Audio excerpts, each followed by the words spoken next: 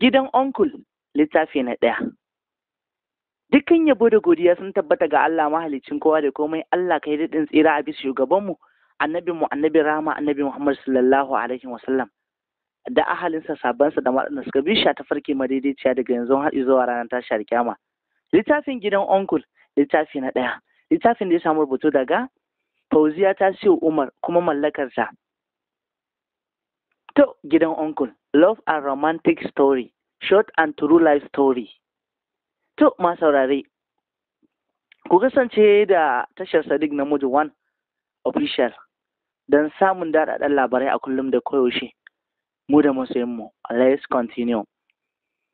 To, zaune suke a dining table gaba ɗaya ahalin gidan guda biyar suna dina cike da kulawa da tattalin juna. Yara ne guda biyu mata kyawawa, sai wata 'yar matashiyar budurwa da ba za ta wuce 17 years ba, kyakkyawa ce sosai mai dirarren jiki, duk da a zaune take da alama ba za ta cika tsayi ba, kuma ba gajeriya ba ce, ba fara ba ce tas kuma ba baka ba, ita dai za a iya kiranta wankan tarwaɗa. Tana da murjajen jiki sosai kuma tana da cikar halitta sosai don babu wani abu a jikinta wanda bai ciko ba. Yar matashiyar matar gidan da ita ma ba za ta wuce 25 years ba ta kalle ta ce, Hamid, kamar wani abu yana damun kanwarka Umaima fa. Naga kwana biyu ba ta da walwala sosai, ko kai baka lura da hakan ba? Ajiye cokalin hannunsa ya dago ya kalli Umaima da kanta yake kasa ya ce, ba zai wuce tunanin ummanki ba ko? Saurin ɗaga masa kai ta ce, wallahi onkul na rasa me yasa duk tsawon shekarun nan da na rasa mahaifana ban taɓa jin ciwon rashin su ba sai a 'yan kwanakin nan. Ta yi shiru da magana saboda kukan da yake cin zuciyarta. 'Yan ƙananan yara guda biyu da ba za su wuce shekara 3 da 5 ba suka matso suka rungume ta. Babbar ta ce, anti Uma, ki daina damuwa, ba ma so kin ga kin rame ko dadi kai ma kaga ta rame ko? Murmushi yayi miƙe ya ce, is okay, za ta daina, ku je ku kwanta sai da safe mai magana saboda yanzu na gaji. Yawa Umaima, ki yi min list na abubuwa da yake da bukata. Na san dai ba kya da mai, na ga kin yi duhu kuma wata yayi nisa, kila ba kya da fas ko? Kasa ta yi da kanta tana murmushi ta ce, kai ya onkul ka bari, ba na so, ni kunya nake ji. Anti Sadiya ta miƙe ta yi shigewanta ɗaki tana cewa, kai dai baka rabu da shirmen yaran nan, ni dai na tafi ɗaki na, kuma gaskiya kada ka zo ka dame ni, bacci nake ji. Gobe zan tafi semina Lagos. Ba Hamid ba, hatta Umaima sai da ta juya ta kalle ta, ita ma juyowa ta yi ta kalle su. Da sauri Umaima ta kawar da kanta. Anti Sadiya ta yi murmushi ta karkame ɗakinta da ke. Juyowa ya yi jiki a sanye ya kalli Umaima, yana jin ciwon abin da Sadiya take masa a gaban Umaima kanwarsa, kasancewar da Abdulhamid da Umaima abokan wasa ne. Da baban Hamid da baban Umaima uwarsa ɗaya ubansa ɗaya.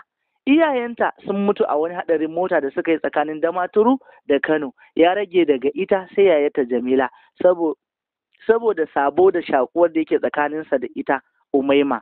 Tun tana karama yasa da Jamila ta so rike yar uwar tata a lokacin yayi aure, sai ce shi yana so a bashi ita ya rike. Iyayensa sun so hana shi amma ya kafe yana roƙon su. To bai samu matsala da matarsa Sadiya ba, saboda ita gani take sauki ne ya zo mata, za ta huta sosai. Dalilinta kuwa ta fahimci Umaima irin yaran nan ne masu tsafta da rashin gandar aiki. Aiko sosai Umaima ta horu da aiki, ba rashin ci ba rashin sha, babu wulakanci, sai dai aikin gida komai ita take yi, hatta girki da kula da yara. Idan ta tashi da safe sai ta fara shirya yaran sannan ta shirya. Uncle Hamid ya ɗebe su ya sauke su a makaranta, ita har zuwa yanzu da ta gama secondary school take jiran result. A jiya zuciya ya shige ɗakin sa ya faɗa toilet ya yi wanka, ya dawo ya kwanta yana ta juyi, zuciyarsa dab da sake-sake. Ita ma Umaima tana shiga ɗakin bayan ta kai yaran ɗakin su ta kwantar da su, kwanciya ta yi tare da ɗaukan wayarta ta kunna kira'ar Sheikh Ahmad Sulaiman tana sauraro. Da haka bacci ya ɗauke ta. Washe gari da wuri ta tashi, da ke Monday ce, ta kama Nihal da Maliha, ta yi musu wanka, ta sa musu uniform ɗinsu, ta haɗa musu abincinsu, ta zuba musu a lunch box ɗinsu, sannan ta ba su tea suka sha. Daidai lokacin iyayen nasu suka fito. Ba ɗaki ɗaya suke kwana ba, amma a tare suke fitowa. A gurguje Sadiya ta sha tea, ta kalli Hamid ta ce, uncle ni zan tafi, me bi zan iya yin sati ɗaya. Umaima ga Nihal da Maliha nan, ki kula da su saboda kin san akwai sanyi garin, ko da yake bana jinki. Tana faɗin haka ta juya ta fice tana cewa bye my love. Shi dai bai iya cewa komai ba sai kallonta da yake yi da lulu eyes ɗinsa da suka canza kala alaman ɓaci rai. Miƙewa ya ɗauki jakar laptop ɗinsa ya zaro kuɗi a jinsa ya ajiye mata a saman dining ɗin ya ce gashi ko za ki buƙaci wani abu. A sanye ta ce mun gode uncle amma ina so idan kun fita zan je kitso. Da sauri ya kalle ta ya ce a'a ba na son yawon kin sani ni fa dama ba ma na son kitson nan gaskiya ki bar shi. Bata ɗauki komai a ranta ba ta ce shikenan uncle na gode. Daga haka bata kuma cewa komai ba ya fice ita ma tashi ta fara gyaran gida sai da ta gama komai sannan ta koma ta zauna a falo tana kallo sai karfe 12 daidai ta tashi ta shiga kicin ta ɗora musu abincin rana. Tana sanye da wani wando jeans da farin t-shirt ta haɗe gashinta ta ɗaure da bakin ribbon ta yi kyau sosai. Suka shigo yaran suka zo suka rungume ta suna ihun murna tana ɗaga su tana darewa tana juyi kwata-kwata ta mamanta tare da unku suke. Ajiye maliha ta yi ta sunkuya tana cire mata takalminta ya kura wa kirjinta ido yana jin wani irin shock a dukkanin ilahirin jikinsa. Tudun nonon ta kawai yake kallo ji yake kamar ya kai hannunsa ya taɓo ko ya ji saukin abin da yake ji game da ita. Dagowa ta kalle shi ta ga yadda yake kallonta ta yi saurin miƙewa fegigit ya dawo hayyacinsa tare da shafa kansa ya yi murmushin kunya ya ce baby kin girma sosai na iya kiwo fa. Murmushi ta ce uncle kenan. Tana faɗin haka ta miƙe ta ja yaran suka zauna a dining tana ba su abinci tana musu wasa. Kujera ya ja ya zauna na jin wata irin muguwar sha'awar kanwar tasa na bijiro masa. Bai iya cin abincin kirki ba ya tashi ya shige ɗakinsa ranar ko ofis bai iya komawa ba. Kwanciya yayi yana ta juyi tare da tunanin irin wannan zama nasu da Sadiya babu ruwanta da haƙƙinsa na aure. Ita dai aikinta komai aiki, daga ina kike aiki, ina zaki je aiki. Rabon shi da ya kwanta da ita an kusa wata 3 kuma duk sanda zai kwanta da ita sai ya sha wahala har ya ji abun ya fara fice masa a rai kafin ta ba shi haɗin kai. A cikin kwanakin nan ya neme ta akan ta ba shi haƙƙinsa ko sau ɗaya ne tak amma ta ƙi. Ƙarshe ma sai da ta sa masa kuka wai ita so yake tsufar da ita ya cuce ta. Dole haka ya kyale ta idan abun ya ishe shi sai ya tashi ya je kicin ya matsa lemun tsami ko ungurnu ya sha ya dawo ya ta juyi sometimes har kuka yake saboda azabar ciwon mara da yake fama da shi. Da daddare har su gama kallon su da shirmen su shiga ɗaki suna kwantawa bai fito ba.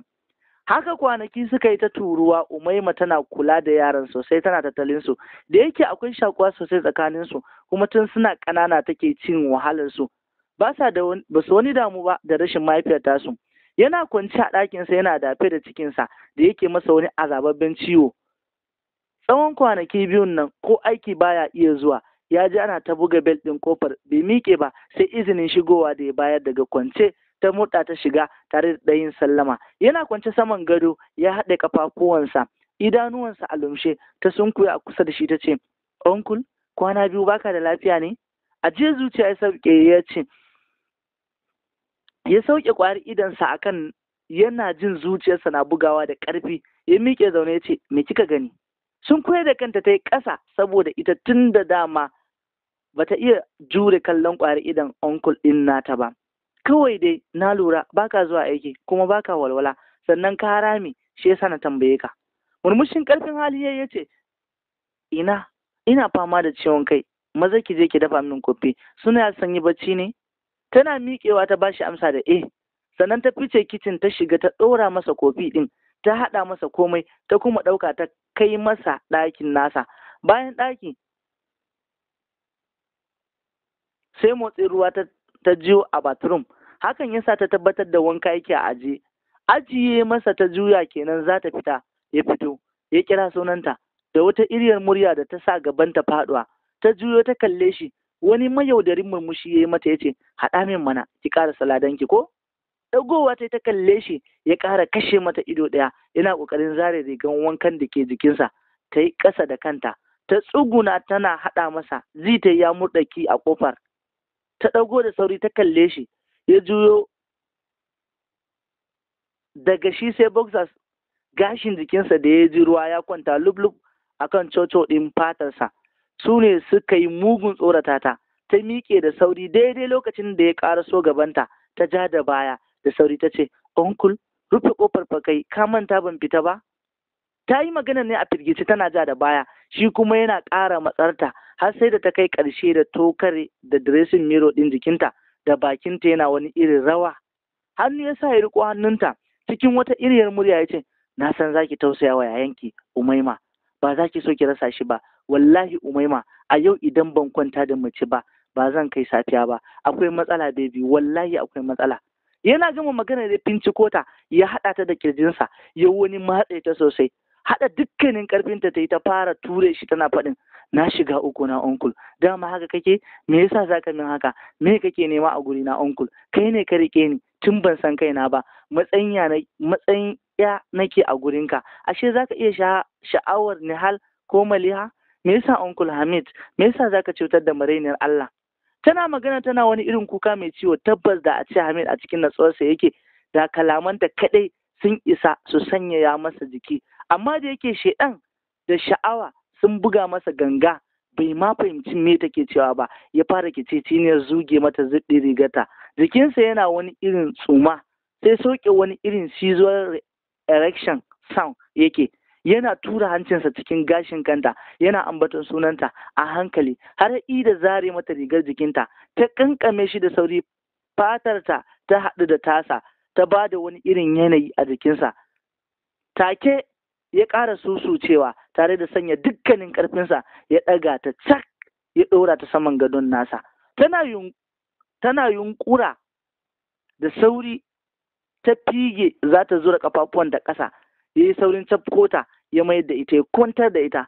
Sake ƙarawa kukan nata ƙarfi ta ita ce, wayyo umma, na shiga uku na yau, wanda kika bar wa amana ta a duniya shi zai cutar da ni. Umma ki dawo ki cece ni. Uncle Hamid, kada ka yi min haka, don Allah ka ji tausayina, kada ka raba ni da kimata. Uncle, wallahi idan ka yi zina da ni kashe kaina zan yi, saboda matsayin mahaifi na ɗauke ka. Bai bata ta ƙarasa ba, ya ɗora bakinsa saman nata ya fara tsotsa sweet lips ɗinta, yana tsotsansu, yana sauke wani wahalallen numfashi.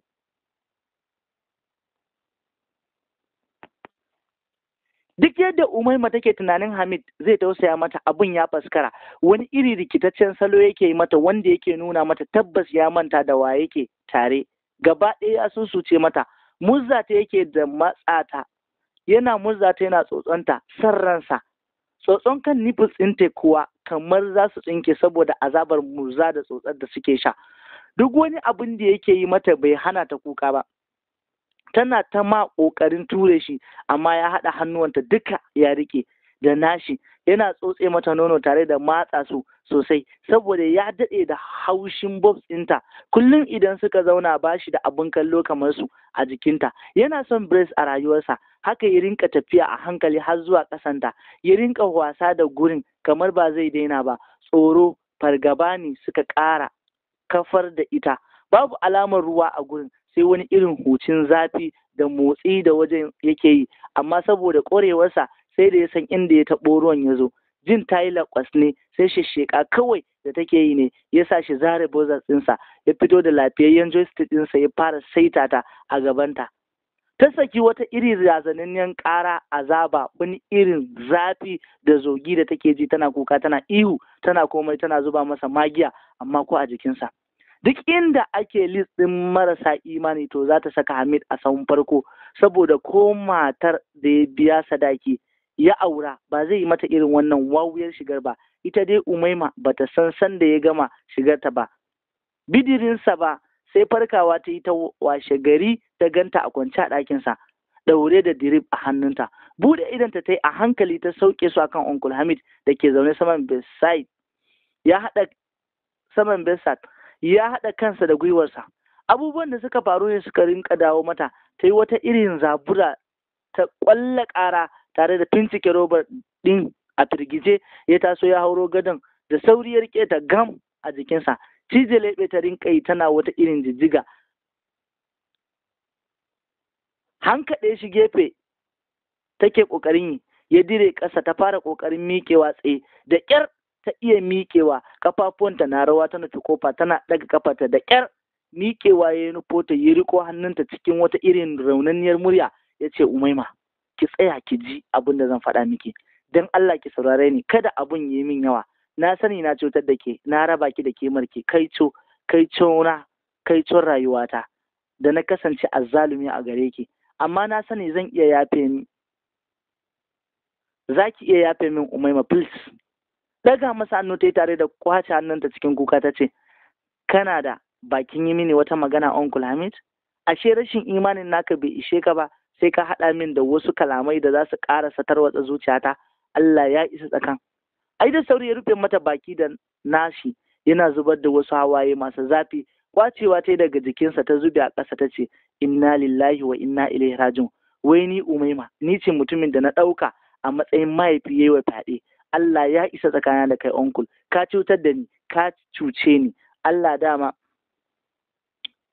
ɗaukar rayuwa ta kai da wannan muguwar rana da na ganni.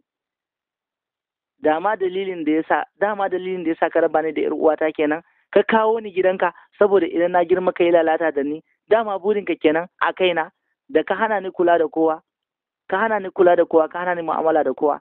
Idan anti Sadiya ta yi maka magana sai ka ce kana da buri a kaina. Ashe burin naka kenan ka raba ni da budurcina kafin mijina. Uncle Hamid, me ne maka da zafi haka da zaka zaɓi cutar da ni bayan alkhairan da ka ɗauki lokaci kana wanzarwa a rayuwata? Me ne maka Uncle? Me zan ce da mahaifanka idan suka fahimci na yi asarar budurci na ba tare da sun yi min aure ba? Me zan faɗa wa 'yar uwata da mijin da zai aure ni Uncle? Da wani ido kake son na kalli matarka da ta ɗauke ni a 'ya? Bata bambanta ni da 'ya'yanta ba biyu, Nihal da Maliha. Uncle Hamid, me yasa? Wani ruɗu ne ya kai ka ga aikata min wannan abun? Wani daɗi ko natsuwa ka ji a jikina? Tana ruwan bala'i bata ji tawowarsa ba, sai jita ya ɗaga ta cak, ya aza ta bisa gado, ya fisge zanin da ta ɗaure a ƙirjinta. Kallonsa ta yi a firgice da idanuwanta da suka kaɗa suka yi jawur saboda kuka. Za ta yi magana ya ɗora mata hannu a saman litsinta. Cikin ruɗaɗɗiyar muryarsa ya ce, ban katse miki hanzari ba har kika gama, saboda haka ni ma kada ki kuskura ki ce komai har sai na gama baki amsoshin tambayoyinki. Yana faɗin haka ya ɗora bakinsa a nata, yana tsotsar lips ɗinta har ya samu ya zura harshensa cikin bakinta yana tsotsa. Cike da ƙwarewa kuka take masa sosai, tana son ba shi haƙuri ya ƙyale ta, amma yaƙi ba ta dama, yaƙi sakin mata bakinta. Hannunsa ya kai ya kama bobs ɗinta ta numfasa na dole, sai ta ji abin yaƙi ji game da ita. Yadda yake wasa da bobs ɗinta ne ya sa ta kankame shi, ta ce, wayyo Allah zafi, ka ƙyale ni don Allah, wayyo mama. Sake ɗora bakin sai ya fara lasar nufus ɗinta, yana tsotsar shi da wani irin rikitaccen salo. So yake dole sai ya cusa mata sha'awarsa, saboda yanayin da yake ji game da ƙanwatasa. Ya san dole za a rina tsakaninsu. Jiya ya kwashi ganima a jikinta, ya sha daɗi, ya samu natsuwa da ita sosai. Ji yake kamar ma tun da yake a rayuwarsa bai taɓa tarayya da mace mai daɗinta ba. Sun kulla kenan, dole ya mayar da ita matarsa, tunda Sadiya ba ta buƙatar shi. Da alaman Umaima za ta iya yadda da shi, za ta ɗauke shi yadda yake so.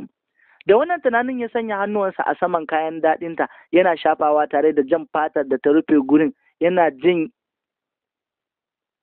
janye jikinsa a hankali har ya kai kansa saitin wajen. Ya ƙura masa ido, yana jin wata irin bugawar zuciya.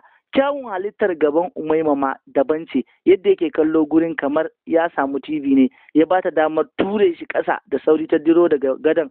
Kafin ya miƙe tuni ta take kafarta ta shige bathroom a guje. Yana zuwa daidai kofar ya jiya ta murɗaki.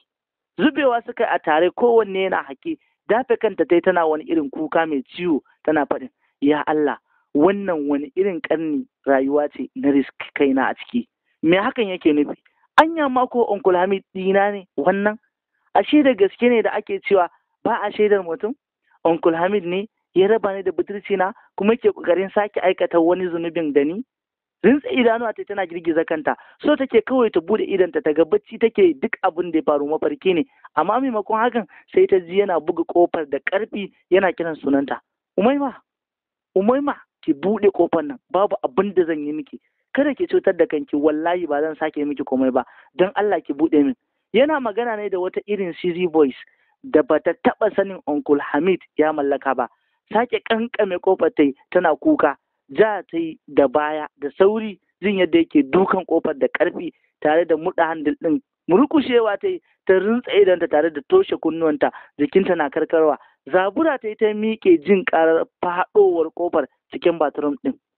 Zuba mata ido ya yi, idonsa na yawo a jikinta. Ƙasa ta yi da durkushewa ta zuba gwiwoyinta ƙasa, jikinta na tsuma ta ce, ban san da wace kalma zan roƙe ka ba onkul, amma ka sani ban saba kada rashin imanin ka sa ka zama sanadiyan ajalin kanwarka Umaima. Rabona da abinci onkul tun jiya da safe, jiya azumi na yi, ko da na yi buɗe baki ban ci komai ba sai ruwan Lipton. Yanzu karfe nan onkul, ka raba ni da darajata, kuma rayuwata ma so kake ka raba ni da ita. Tana magana ne cikin kuka, ba karamin tausayin ta ya ji ya ɗarsu a zuciyarsa ba tare da takaicin abin da ya mata ba. Ɗago ta ya haɗa ta da kirjinsa, ya rungume ta, suka sauki ajiyar zuciya a tare. Ya ɗago ta cikin rawar murya ya ce, it's okay, shikenan, ba zan yi miki komai ba, amma ke min alkawarin ba za ki faɗa wa kowa ba, sannan ba za ki rinka guduna ba. Daga masa kai ta yi da sauri, ya ƙara rungume ta, yana lasar wuyanta ya ce, yauwa ‘yar ƙanwata, Allah ya miki albarka. Jan ta yi zuwa inda komin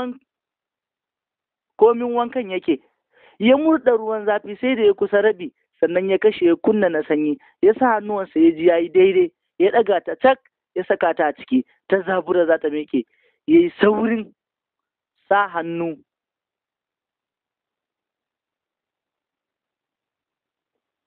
ya ji ya yi daidai, ya danna ta cikin. A'a, ba na son gaddama na yau, bai kai zafin na jiya ba ma.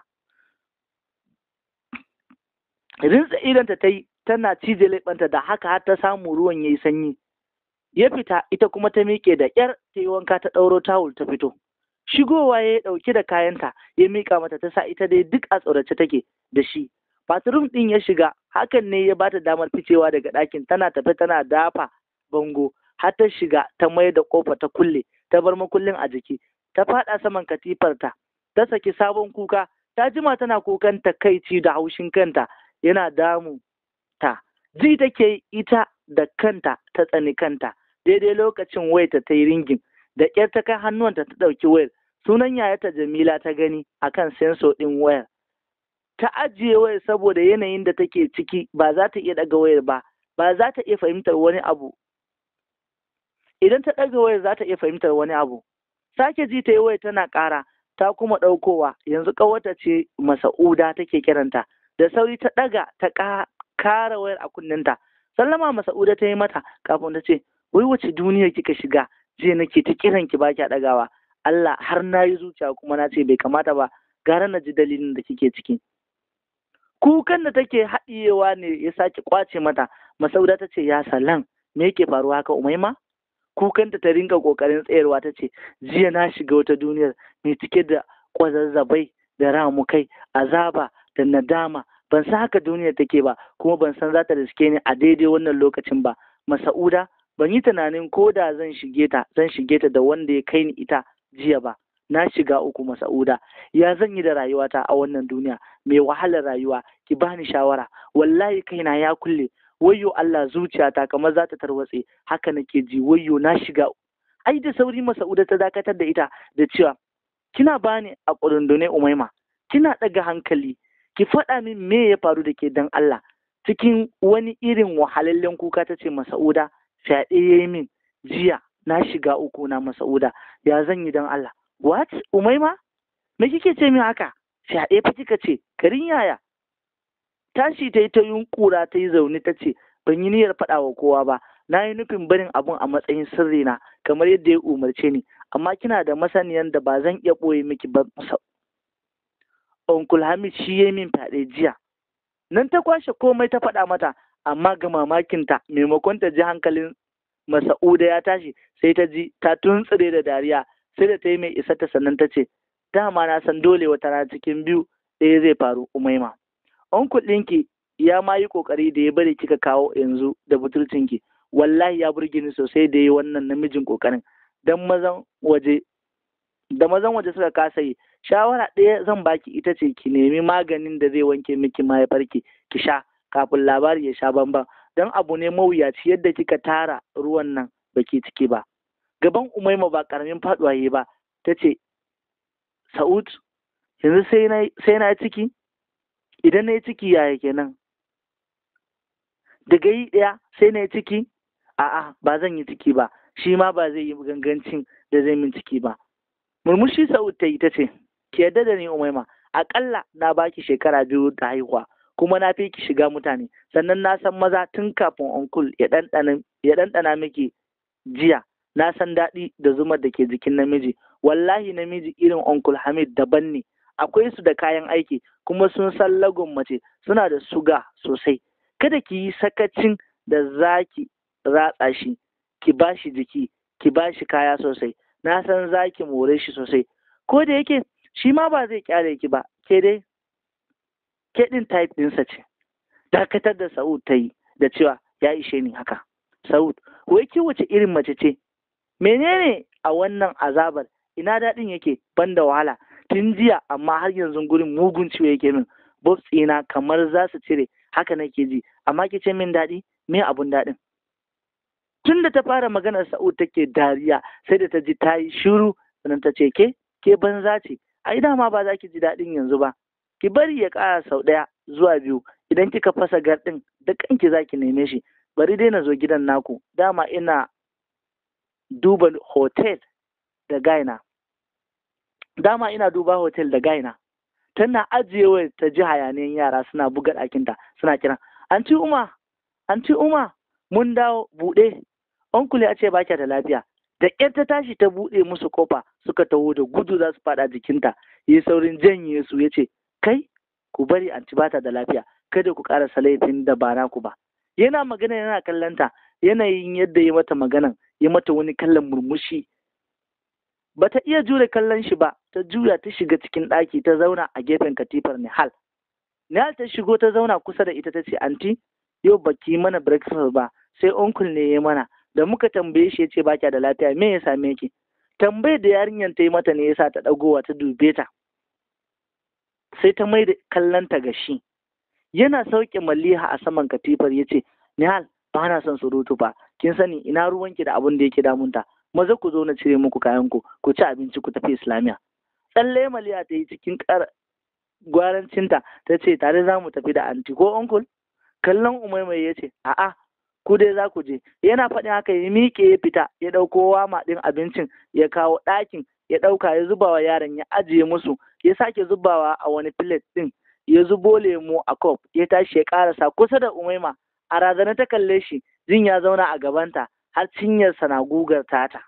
Idanuwanta ya kawo ruwa, ya yi saurin ɗaure fuska ce, ba kuka na ce kimin ba, abin da zan baki ki ci kuma bana son musu. Yana faɗin haka ya fara ɗiban abinci yana kai mata bakinta, da ƙe take haɗe abincin kamar magani, tana hawaye. Sallamar Sa'ud ce ta sa ta ɗago kanta suka haɗa ido da shi. Lokacin da Sa'ud ta ƙarasa shigowa ɗakin, ta kalli Umaima ta yi murmushi tare da cewa, ban san baki da lafiya ba, sai da na ga saƙonki ɗazu. Onkul ina yini? To, babbar 'yar duniya. To, alhamdulillah, a nan muka dakata a littafi na farko. To, gidan onkul kenan. Allah mai iko.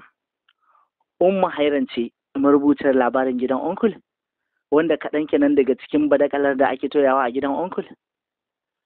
To, ‘yan uwana, ‘yan Najeriya, ‘yan uwana, iyayena, ƙannena, yayuna, sai dai in ce inna lillahi wa inna ilaihi raji'un, inna lillahi wa inna ilaihi raji'un, inna lillahi wa inna ilaihi raji'un, da musibar da ta tinkaro mu faɗin duniya baki ɗaya.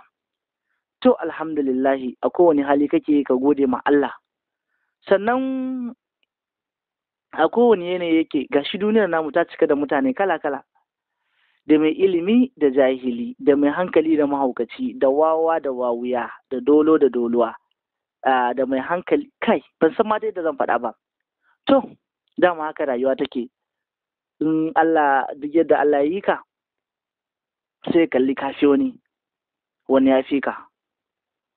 Wasu suna ta ambatan sun ga abin dariya a annoba da ya faru da mu, don daga lokacin da aka ce wani abu ya faru da ɗan uwanka alal haƙiƙa ka ce za ka yi dariya ko kuma kana jin daɗi ko kuma kana aibata shi ko kuma kana cewa wani nan